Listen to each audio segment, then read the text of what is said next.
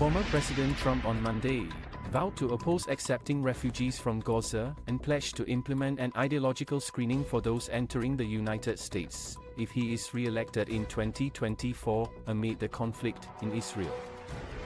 Trump was in Iowa for campaign events Monday, including a rally in Clive, where he addressed the violence playing out in the Middle East in the wake of Hamas terrorist attacks that left more than 1,000 Israelis dead and has sparked fears of a growing humanitarian crisis in Gaza. "We aren't bringing in anyone from Gaza, or Syria, or Somalia, or Yemen, or Libya, or anywhere else that threatens our security," Trump said, according to prepared remarks. "Next, we will implement strong ideological screening for all immigrants to the United States," he added.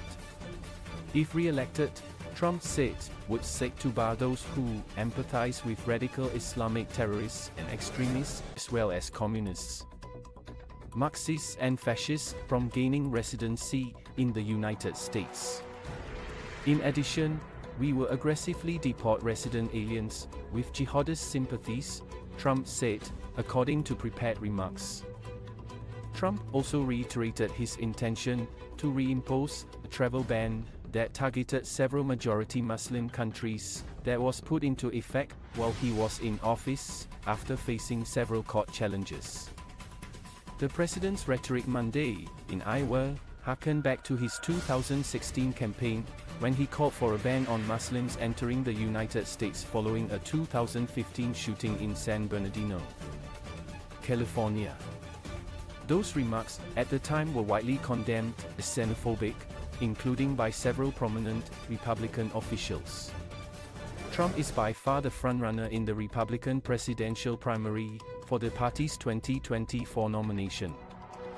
However, and his comments in Iowa are not out of place in the GOP.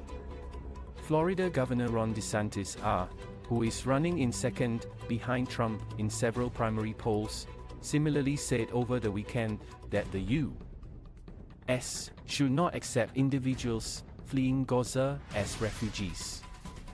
Israeli forces are preparing for a major military offensive in Gaza in response to the Hamas attacks earlier this month. The military action comes against the backdrop of a burgeoning humanitarian crisis in Gaza, where hundreds of thousands of people have been displaced and where access to food, water and medical supplies has been strained. Trump's initial response to the violence in the Middle East drew criticism after he admonished Israeli Prime Minister Benjamin Netanyahu in the wake of Hamas's attacks and described the terrorist group Hezbollah as very smart.